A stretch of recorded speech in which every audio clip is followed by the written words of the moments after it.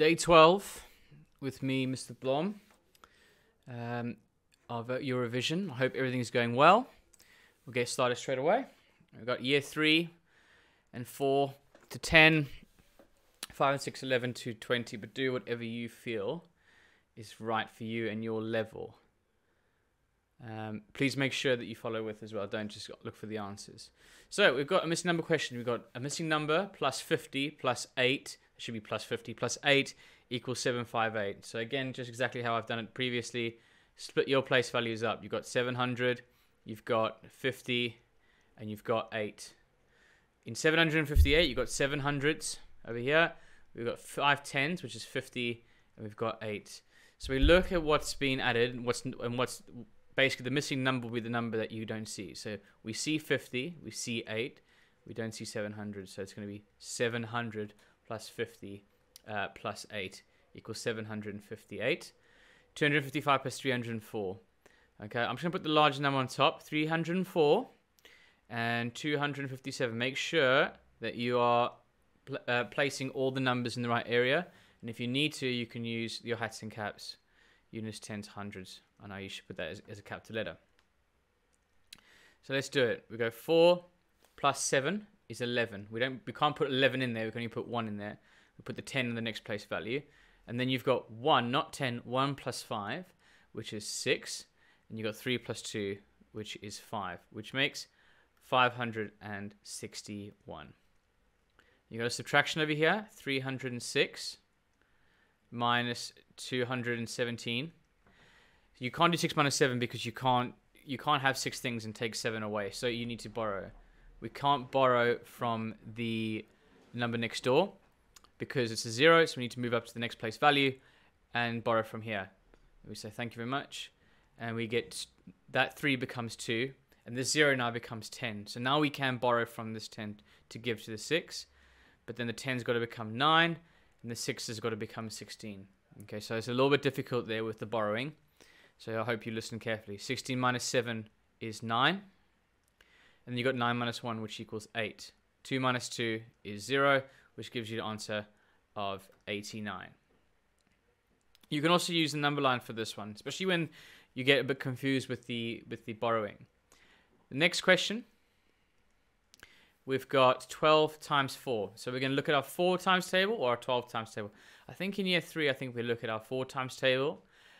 We look at 4, 8, so look at my fingers, I'm not going to write anything, 4, 8, 12, 16, 20, 24, 28, 32, 36, 40. So 40 is times 10, 44, 48. So 12 times 4 is 48.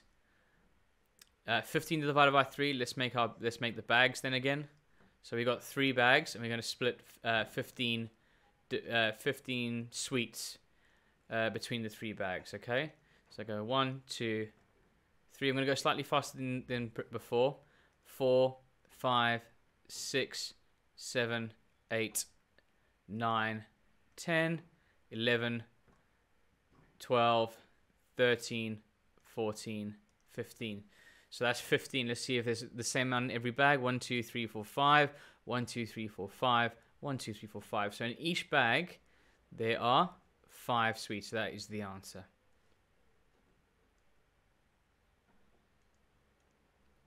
Okay, moving on to question 6.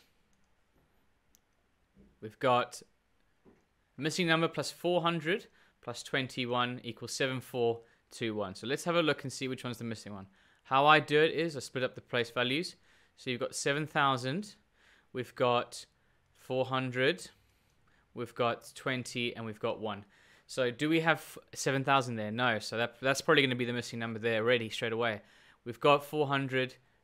We've got 20 and 1, which makes 21. That made 21. So the missing number is going to be 7,000.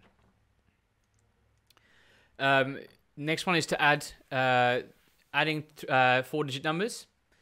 Again, make sure you line them up correctly. That's very, very important. 6, 5, 4, 8 plus 3, 2, 1, 4. Okay, so make sure units, tens, hundreds, and thousands are all lined up. Use your hats and caps if you need to. So I could just write units, tens, hundreds, and then thousands over here. So you could just make sure they're all in the right column. And then it's very hard to get it wrong then. You got 8 plus 4, which equals 12. You put the 2, but then the 10 needs to go to the next column. You got 4 plus 1, which is 6. 5 plus 2, which is 7. And 6 plus 3, which equals 9. And that makes 9,762. 4125 decreased by 38114. Decreased is a negative word, so it means the number is going to get smaller. It's being decreased by 3814, so we need to do 4, 1, 2, 5, take away 3, 2, 1, 4.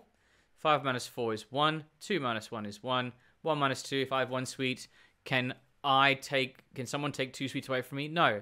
So we need to borrow from this place value over here, that becomes 3, and it becomes 11 minus 2, which is 9, and 3 minus 3, which is 0, which becomes 911.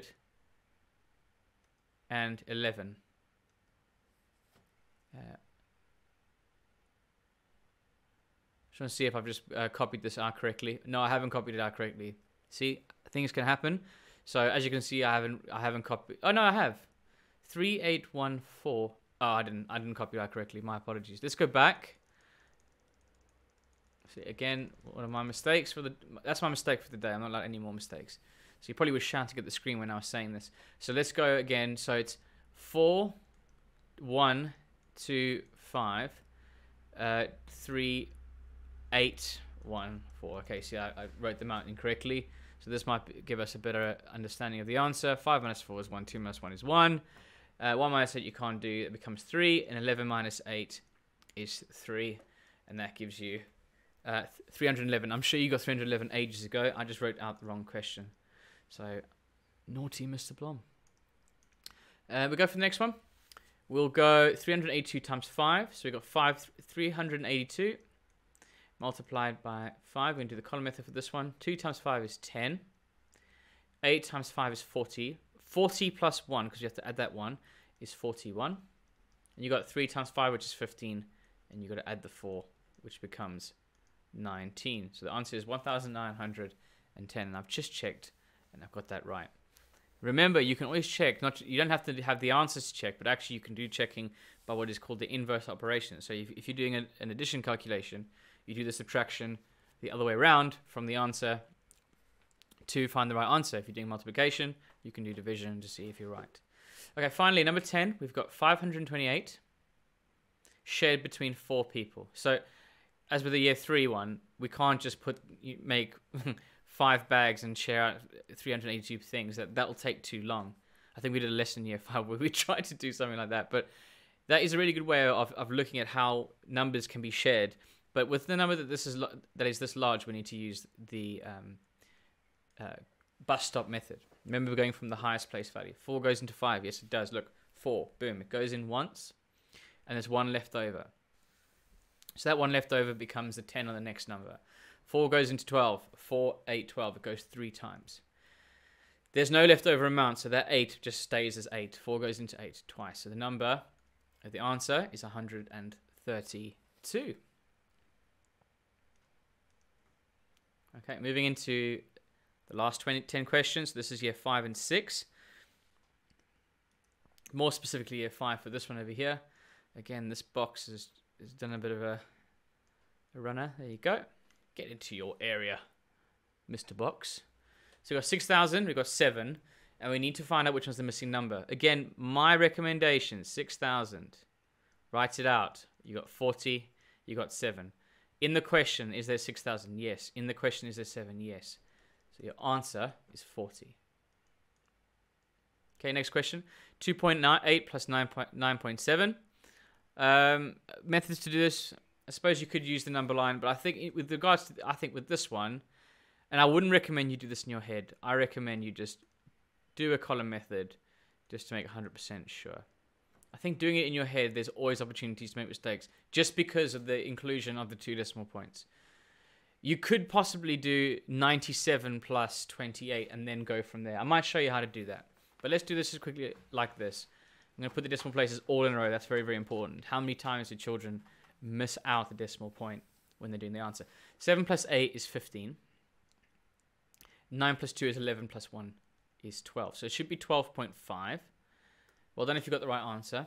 But what you can also do is you can do 97 plus 28, get 125, and then what you can do is you can say there's one decimal place to pull over, and that becomes 12.5 because there's one decimal place in the question. It's kind of what I did there anyway.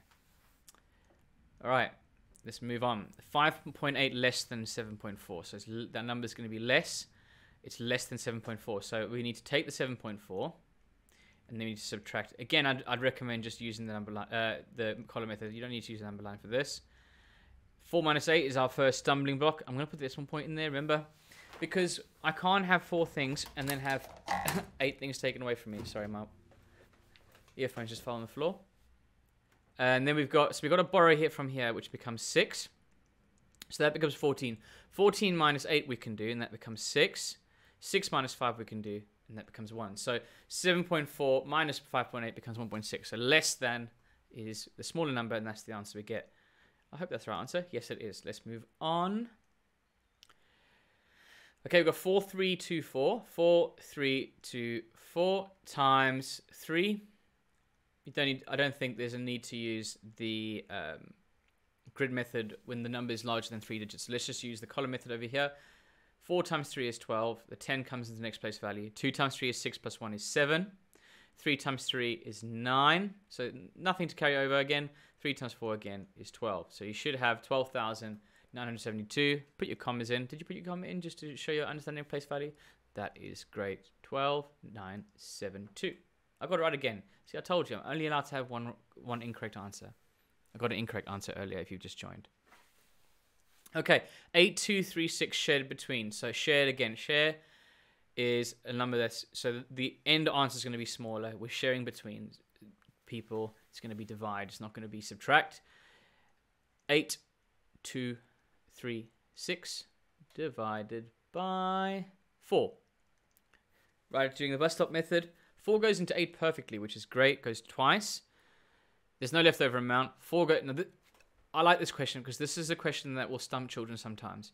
4 goes in. 4 does not go into 2, but that does not mean at all that you should be leaving a place value open there, because what will happen is it will just completely destroy the whole rest of the number, because the place values will then all be wrong. So what you need to do is you need to ask yourself, does 4 go into 2? No. So how many times, if it doesn't go into 2, does it go in? Well, the answer is 0. It goes in 0 times. That 2 then becomes a leftover amount because it hasn't shared in. So it becomes a leftover amount, becomes 23 on the next place value. 4, 8, 12, 16, 20. So 5. 4 times 5 is 20, so it goes in 5 times. And how many left over? Let's go from 21, 22, 23. From 20 to 23, 21, 22, 23, there's 3 left over. Okay, so that becomes 3 leftover amount over here. 4 into 36. I've got a feeling this is going to go in perfectly. You're in year 5 now. You're in year 5 part, so you should understand and should be able to draw facts without having to count. I don't think you should be counting in year 5. We're looking at 36. What number of facts can we draw? Well, 10 times 4 is 40. So therefore, wouldn't 4 less than 40 be the 9th multiple? Yeah. So 4 times 9 will be 36. And it goes in absolutely perfectly.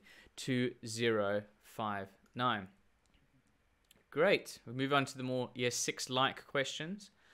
Again, the little boxes are not in the greatest of places. So we put it there. And then we look at the place values of all the numbers. So we have, how many digits are in that number? So this is where you can go wrong just by not really seeing how many decimals are in this digits in this number. I'm going to count 1, 2, 3, 4, 5, 6. I'm going to put my hats and caps up here. Hundreds. That's 3. So I need 6 place values. Thousands. 100,000s. My word, not 100,000s. Goodness me. Thousands, 10,000s. 100,000s. Good. So that's 6. Look, 1, 2, 3, 4, 5, 6. That's how easy it is to go from there. And now I'll just put the numbers in. 0, 1, 1. 0, 0, 7. So 700,110. It is as simple as pi now because all I need to go and say, okay, right, I need to write 700,000. Good. I need to write 100. And I need to write 10. Those are only 3 digits that have any value. Everything else has a 0 value. So what have I got here? Have I got 700,000? No. Oh, that might be it. I've got 100 and I've got 10. So the missing digit is 700,000. I bet you if you got that wrong, it would be probably because you had the wrong number of placeholders after the 7. So it's a 700,000. Let me just check. 700,000. Okay, good. Let's move on. 8.7 greater than 5.8. Okay, so we're going 8.7 larger than 5.8. So the number's going to be larger, and we're going to add the two together. Now we could use the column method, absolutely, but let's maybe have a look and see, let's have a look at more of a mental oral method, because I think in year 6 that's probably what you'll be looking to do. Okay, so I'm not going to do the column method because I don't think it's going to be helpful. No, it's going to be helpful, but I think the oral method, trying to figure out in that way would be better. What I would do is in your head. Now I'm writing things down, but actually these are all things that you're going to be thinking in your head. So in your head, you need to partition the numbers. That's the first thing. In this number, because it's such a small number, you've only got tenths and you've got units. So that's very easy. So what we want to do is we want to add the things, the place values separately and then add them together. It sounds complicated, but once you get this into a mold, you'll really, really enjoy this. And I'll probably do this in future videos. So in the tenths, we have 0.7 and 0.8. Now, if you can't think this in your head, of course, do the column method. It's not a problem. I'm just showing you, if you're in year 6, what might be a better way to do this. Well, not better way, but a more interesting way to do this. So in your head, you'd say 0.7 plus 0.8. You could even say to yourself, 7 plus 8 is 15. But then if it's got a decimal point in, it would be 1.5. So in my head, I'd be working out 0.7 plus 0.8, which would be 1.5. And then I look at the 2 unit values. The 2 unit values are 8 and 5. So in my head, I'm saying what's 8 plus 5? And that's 13. And all I then have to do, let's different color this. All I then have to do is say 1.5 plus 13, which is 14.5. Now, I know I've written that down, but actually that is what, I'm just showing you how the process would work in my head. Let's see if I got that right. 14.5. So what I find is that when you're adding numbers, an oral way you can do this is to split up the place values and then add them together afterwards. I really do feel like it's a good way to do it. And in year 5, we've started to do it really well. Okay, and this one we're going to take 4.56 from 10. I think with this one, just use the column method. I think we might do both, but let's use the column method, because I feel like this is a dangerous one for a couple of ways. Because I'm going to write 10 there, and then where you write 4.56 is going to be decided how you get this question right or wrong. That's it. If you don't, I bet you that if you've got this wrong, it's where you put the place values. I've seen this so many times where a question that is relatively simple as this be done wrong. And the reason why is because people don't think that you can just add placeholders. 10.0 is the exact same as saying 10. 10.00 is the exact same thing as saying 10. So these are the exact same. This is still the exact same numbers. But why have I put these placeholders in? Well, because in the other question, in the other number, there are 2 place values. So it works then if I write this down, that I can literally do a question as normal, just with the placeholders in and the decimal points going down. I can see that it's 0.6. I think we get put off when we see, I'm going to show you, this kind of thing. And I know for a fact, even worse, I bet you some people would have done maybe this. It's all about the place value. It's all about putting the place values in the right areas. And these two are not good. That's a not great example, and that's a terrible example. So we need to make sure that we are we need to make sure that we are putting the place values in the right area. I'm just going to rub this out. The reason I've taken so long on this bit is because the actual calculation bit is not is not too difficult at all. There's a lot of borrowing involved, but in year 6, this should be absolutely fine, especially when you've technically got a 4-digit number by a 3-digit number. So let's do it. 0. I can see the 0, so I'm like 0 minus 6 is... Can't do 0. Can't do 0 minus 6. I can't borrow from here. I can't borrow from here. So I borrow from here. Again, I'm going to work quickly because you're in year 6. That becomes 10. Get rid of it. That becomes 9. That becomes 10. Get rid. 9, 10. 10 minus 6 is 4. 9 minus 5 is 4. 9 minus 4 is 5. And then 0. So your answer is 5.44. And there are many ways, even that being quite a simple question, that you can get that wrong. I got it right, though, because I did everything right. Isn't that fantastic? 345 times 30. Okay. 345 times 30. Don't make it a 3 by 2-digit calculation. Again, I see it so many times. That 30, do what I say. This is the best way to do it. I don't know if Mr. Sewell would agree. 345. 30 is 3 and 10. Yes? So, why don't then we do 345 times 3, and then later on we multiply by 10, because we're just going to be increasing the place value by 1. Simple as that. 5 times 3 is 15. 4 times 3 is 12 plus 1 is 13. 3 times 3 is 9 plus 1 is 10. 1035. It's not my answer. That's the answer to 345 times 3. But what is 345 times 30? Well, it's 345 times 3 times 10. And how do we times 10? We increase each place value by 1. So you got 10350. I hope you got that right. If you did it in the column method where you, I don't know, use 30, that's absolutely fine. But that's how I would do it. Share 2 between 8. We're going to share 2 cakes between 8 people. Let me write it. I'm going to make a cake for you. Beautifully drawn. Look at that cake. I'm going to make another cake for you. Very good. And we need to share it now between 8 people. They're going to be very upset because if you don't get this wrong. So I've got loads of smiley faces. 1, 2, 3, 4, 5, 6, 7. Last person. He can be okay. He's just average faced, like, yeah, whatever. Everyone else is really happy. 8 people, 2 cakes. Question to you. Can everyone get a cake? Can everyone get 1 cake each? No. So, stop right there if you're writing this. Because the answer is not 4. You cannot give each person 4 cakes. You're sharing only 2 things between 8 people. So the number is going to be less than 1. So actually, the 8 is going to be on the outside going into the 2. But you can't do that. 8 can't go into 2. Yes, that is true. But I'm going to go again I'm going to look at the question that we did at number 18.